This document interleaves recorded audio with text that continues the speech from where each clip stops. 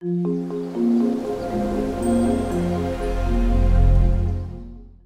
guys, welcome back. We are in Chapter 6 of LPAP Kogo today. Chapter 6 introduces us to democratic regimes. Okay, so let's start with the term democracy. That seems like a great place to start. In defining democracy, we go back to the origins of the word. Okay, in the original Greek, demos refers to the common people, and kratia means power or rule. So, taken literally, democracy is a system in which political power resides with the people. So, in the modern era, democracy takes all kinds of forms, but all democracies have a few core things in common. These regimes all include public participation, political competition, and liberty, which we're going to define as limits on power, okay? As they're all core features of democracy in the modern age. Many non-democratic countries, such as Russia, Iran, they have elections, okay?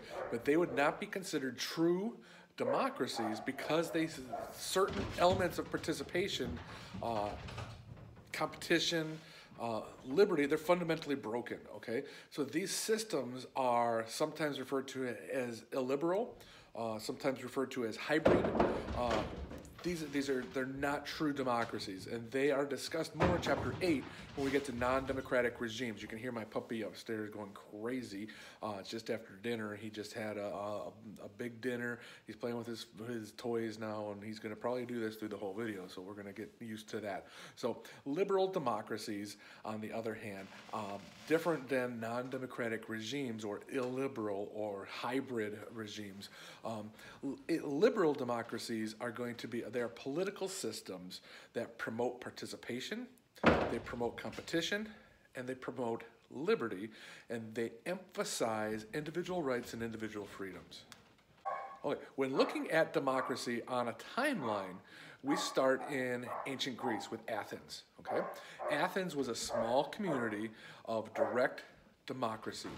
From there, bigger populations needed to transform into indirect democracies. They couldn't have this direct democracy because you just couldn't have everybody represent themselves. You wouldn't get anything done. So we had an indirect democracy.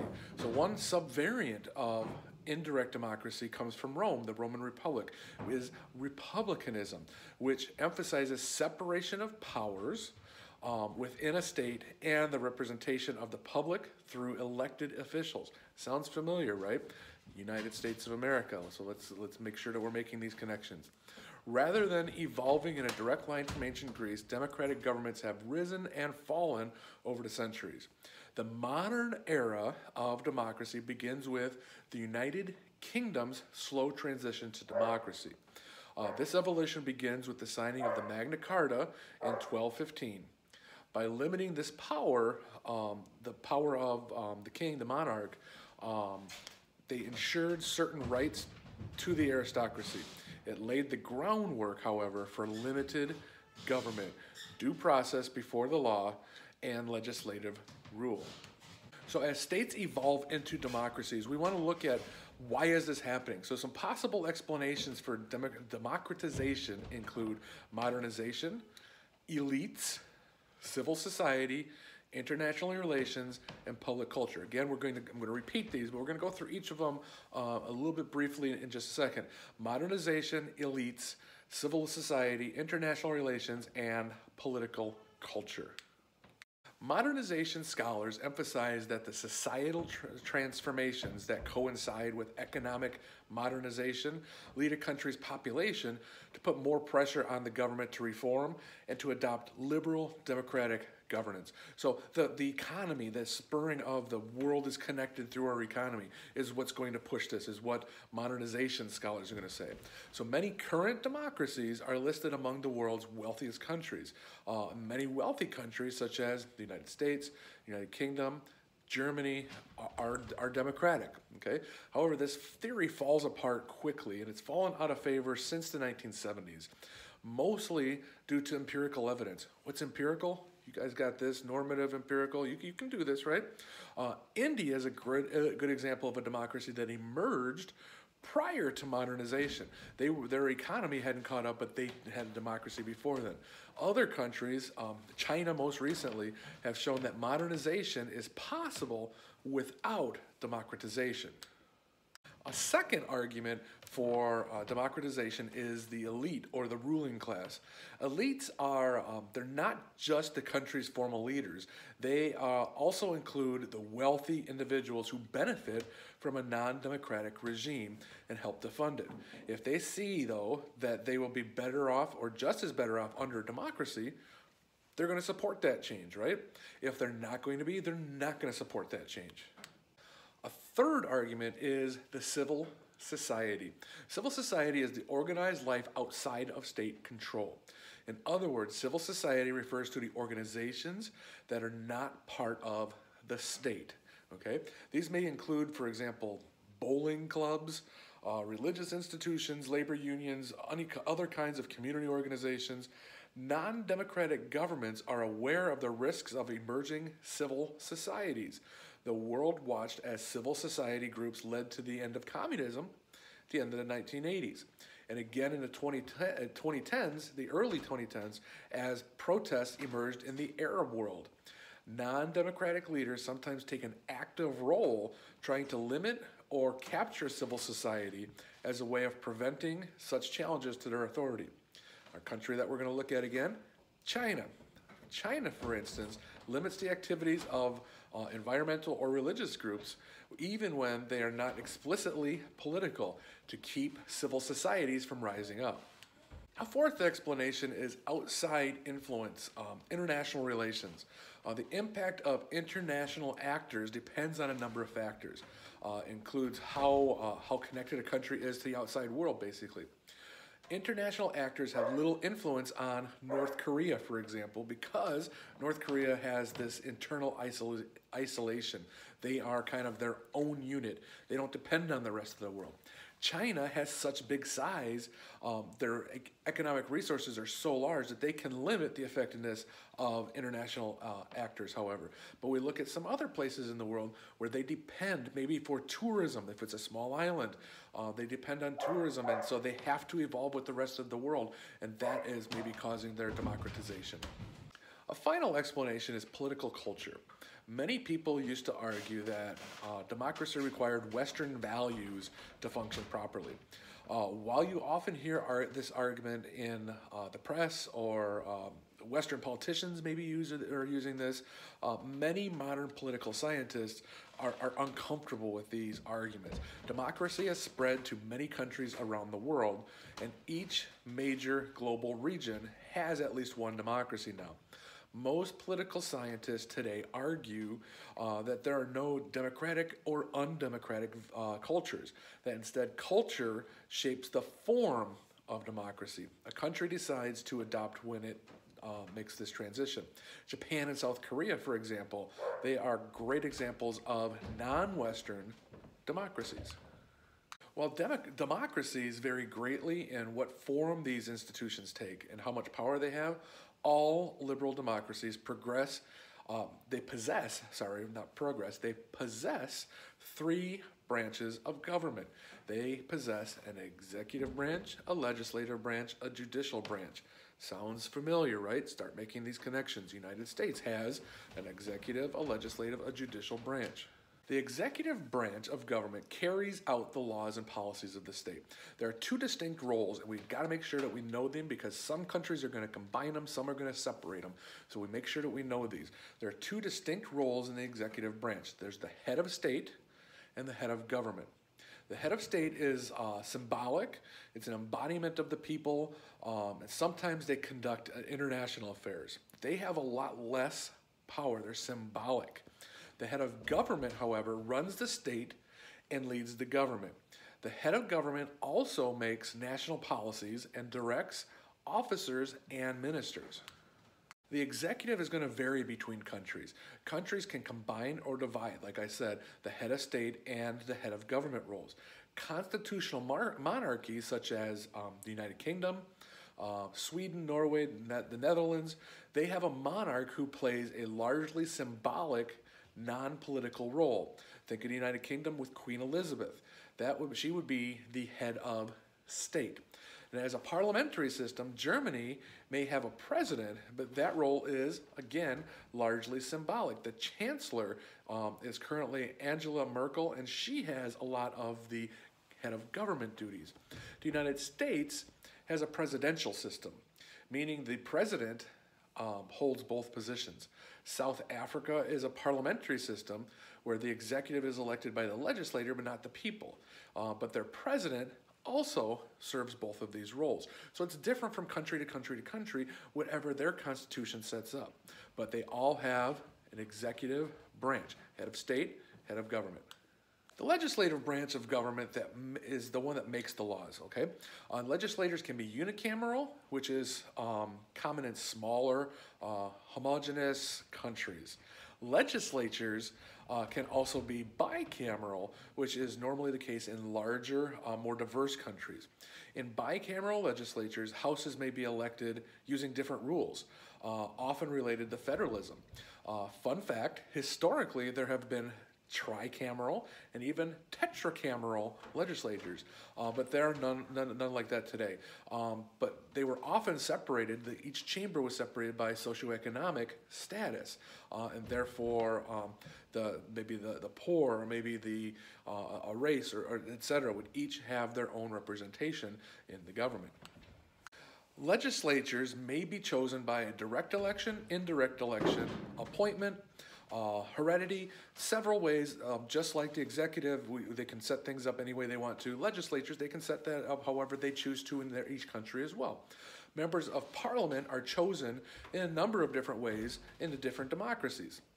In France, senators are chosen by grand electors. Don't you want to be a grand elector? That sounds fun, doesn't it? Themselves mainly elected officials. In Germany, members of the Bundesrat are appointed by state governments. In the United Kingdom, lords are hereditary, with some appointed directly by the government. Several attempts at reforming the lords to make the chamber elected have been made, but none have been successful so far. Sometimes states may decide how their parliaments are selected. For example, the United States Senate was originally comprised of appointments by state government. It was only in 1913, with the adoption of the 17th Amendment. My US AP Gov kids are going to yell at me if I don't get that. It's 17th Amendment, that US voters are now allowed to directly elect their senators.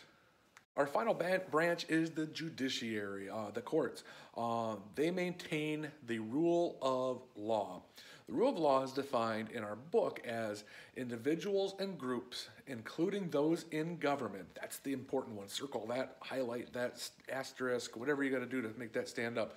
But including those in government are subject to law, irresponsive of their power, order, authority. So here's the law, no matter who you are. Okay? In democracies, courts interpret application of laws in criminal and civil suits, and normally have a hierarchy so that the losers in a case can usually appeal to a higher court. Think district court, appellate court, Supreme Court in the United States. Legal traditions vary greatly between countries. Within countries, different legal codes apply to criminal cases and civil cases. As a result, judges and courts are forced to specialize. All states follow a hierarchy of courts. And usually a disputant who loses a case in a lower court can move up to the next, and the next, and the next to appeal their rulings. Which court is highest, however, may vary between countries. Some countries may have their highest court be their constitutional court, while others have separate courts for these issues. The U.S. Supreme Court is an example of a constitutional court and an appellate court. They have the final say on appeals. They also have the final say on any constitutional questions. In many other countries, Germany, France, South Korea, these are two separate courts. One for appeals, one for constitutional questions. So one for reviewing legislation, that's a constitution court, and one for handling appeals. I think I was mistreated in the court below me. Let's talk a little bit more about constitutional courts. 90% of democracies have a constitutional court who have judicial review. Now let's think back, Marbury versus Madison, for all you LPAP Gulf kids out there, Marbury Madison. But judicial review is the power to decide whether laws and policies violate the Constitution of that country. There are two types of judicial review. Okay, there's abstract and concrete. Abstract reviews mean that political leaders can contact the court and say, can you tell us if this is constitutional or not? So they're maybe passing a law and they said, before we get this all passed, is this legal, is this not? That would be abstract, before it is a law. Concrete review means that citizens use court cases to challenge a law after it's been passed. So Congress passes a law signed by the president, and then a citizen says, I don't think that this is good, and is going to challenge it in the courts, and the Supreme Court will have the final say that way in concrete review.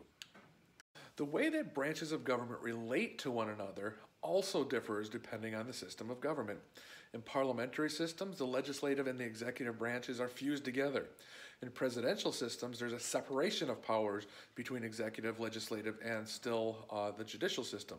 And in a third system, the semi-presidential system is a hybrid system with two executives. Lucky for us, we get to study all of them in this course. Let's take a minute and compare these systems. A prime minister is much easier to replace than a president. A president serves for fixed terms, 4 to 6 presidential terms are common 4 to 6 year terms, not 4 to 6 presidential terms, 4 to 6 year terms are common for most democracies. And they can only be removed from office under extreme conditions. In the United States, for instance, impeachment requires the House of Representatives to indict, to impeach, and then the Senate has to have a court, and then the Senate has to vote 2/3 of the members to remove the person from office. Never happened in the United States history. Okay, becomes difficult. In contrast, a prime minister can be replaced by another member of their party at any time. In the United Kingdom, for instance, half of all prime ministers in the last century, so the last 100 years, half of the prime ministers were replaced without even holding a general election. Okay, they can be replaced by other members of their party. So very, very different systems here. In addition, a parliamentary system may have more fluid election cycles. Unlike a presidential system, which, barring something weird happening, only holds an election at the end of the mandated term length.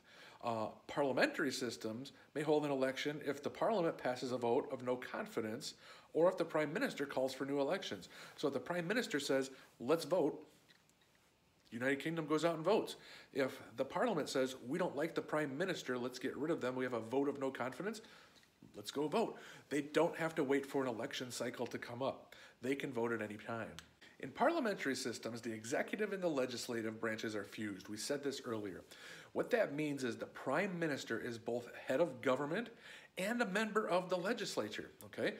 Prime ministers are sometimes referred to as the first among equals, capturing the idea that they may lead the parliament, but they are ultimately beholden to that institution and its members, because that prime minister came from the parliament, okay? All right, now in a semi-presidential system, the voters elect both the president and the parliament. Following the election, the president then appoints a prime minister who must then receive a majority of the votes of the parliament. This dual executive system creates a prime minister who is responsible for the day-to-day running of the government, but whose loyalty is split between the president and the parliament, because he's got to keep both of them happy in order to maintain that position. In some semi-presidential systems, the president dominates the political system. The prime minister is treated as a junior partner. Even the legislature is considered a secondary institution. Many former Soviet states, including Russia, operate under this system. In other countries, in contrast, the prime minister enjoys more independence from presidential directives, and the parliament initiates most laws. Lithuania, breaking out of that post-Soviet presidential dictatorship system, has an active parliament and a much weaker president. In Finland, not that far from there, responsibilities are divided so that the president concentrates on foreign policy and the prime minister on domestic issues. Again, we can see from state to state to state, things are going to be a little bit different based on how they decide to run their governments. Another democratic institution is political parties. Another democratic institution are political parties. Is political parties? Let me know in the comments. If democracy is government through competition, participation, and liberty, like we said earlier, then political parties help assure that two of those features are operating effectively. Political parties mobilize voters, recruit new political leadership, which increases participation by helping citizens into the political system. During elections, they articulate an ideology and present policy goals, thereby offering voters a choice between different candidates and promoting competition. Once in government, political parties help organize factions in the parliament and other branches, helping to ease the policymaking process. And finally, when these governing parties seek re-election, voters can decide whether to reward or to punish them for their actions. So by either voting them back into power or by stripping them that power and voting somebody else in. While no modern democracy can exist or has existed without political parties, not all democracies have the same type or party systems.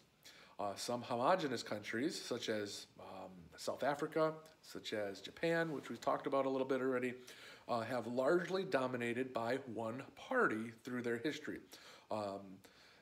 In the United States and the United Kingdom, there are two major parties here that are trying to get control of the government. And if we look at Germany, if we look at the Netherlands, we have a multi-party system. We have several different parties that are vying for power. And so they have to come together as coalitions in order to get the government to work right, or the way that they hope it will work right. What sort of party system a country has is shaped by a number of factors, including that country's electoral system.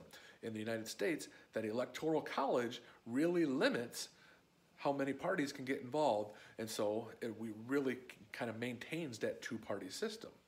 When we compare the world's democracies, you can see there are a lot of different ways for votes to be transformed into seats in parliament.